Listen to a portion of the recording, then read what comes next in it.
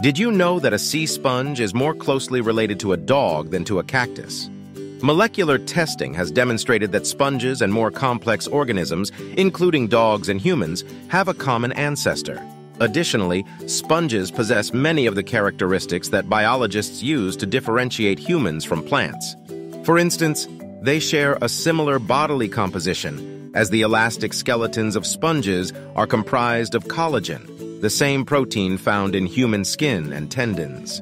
According to prevailing theories, sponges are early animals and did not give rise to any subsequent evolutionary line. In evolutionary terms, some consider sponges as the pinnacle of evolution.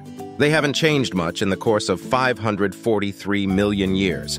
Sponges may have been the first multicellular animals. Maybe they are in fact the original animal Hipster.